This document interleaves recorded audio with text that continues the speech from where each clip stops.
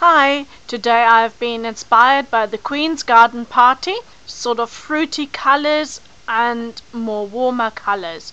I've done one eye so that it's not as so it doesn't take so long to do the other. This is how it looks. There you go.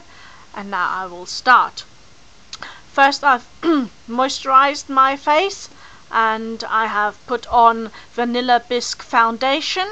On my cheeks I have the Sunset blush, and on my eyebrows I have only the Brow Fix, and on my lips I have the lip gloss Berry Mauve.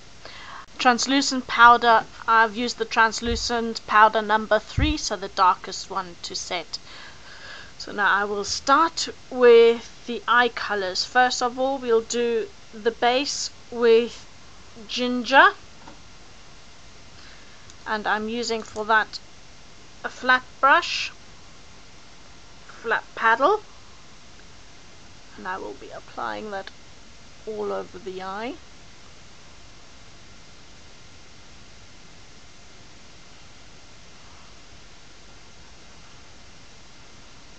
Hope you can see that, guys.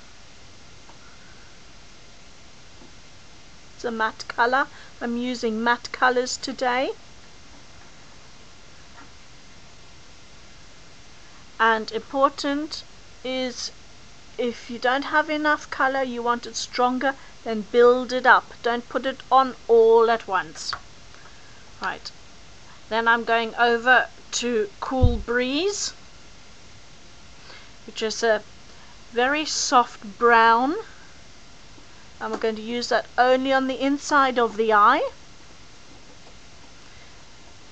so that it makes the eyes bigger.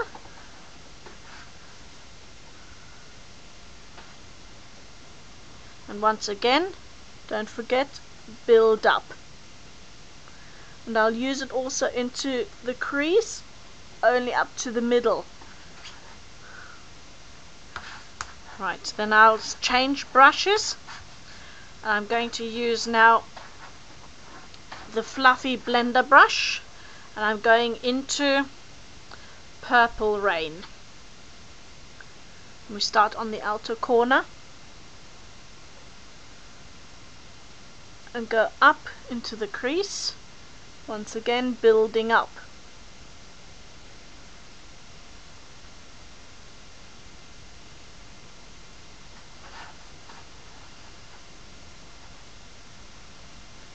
Okay.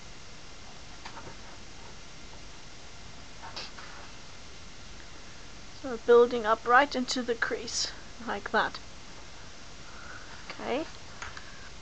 Then I switch brushes again, and I'm dipping into Linen. I do that on the top of the eye as my highlight, and blend it in towards the front.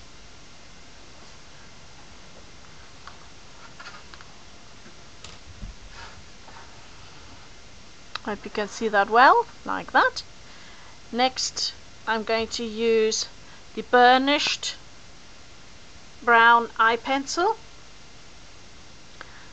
and I will do the upper line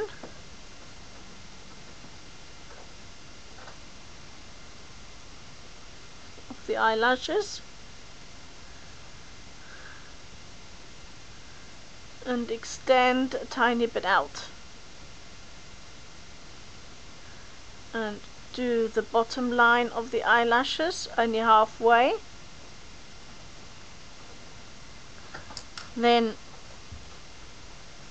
take the blender pencil and blend into the eyelash line.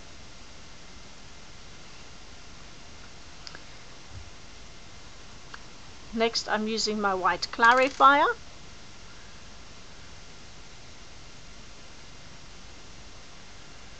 to the bottom,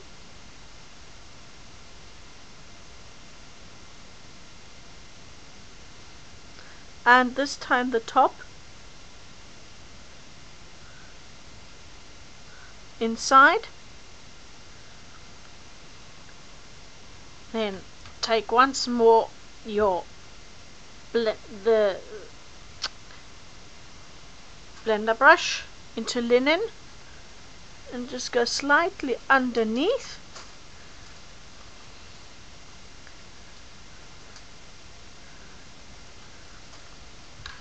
With the linen, and now apply mascara.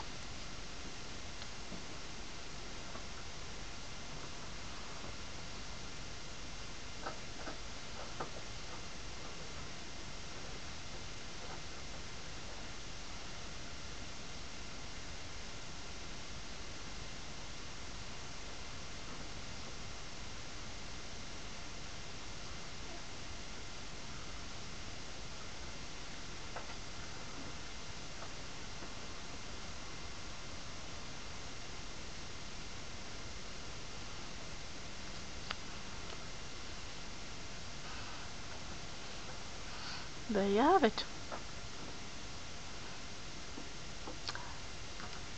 In case you don't remember, I'll be putting all the products I've used, the colours I've used, into the information box over there. And so we go. All inspired by the Queen's garden party. Fruity look. There we go. Bye bye.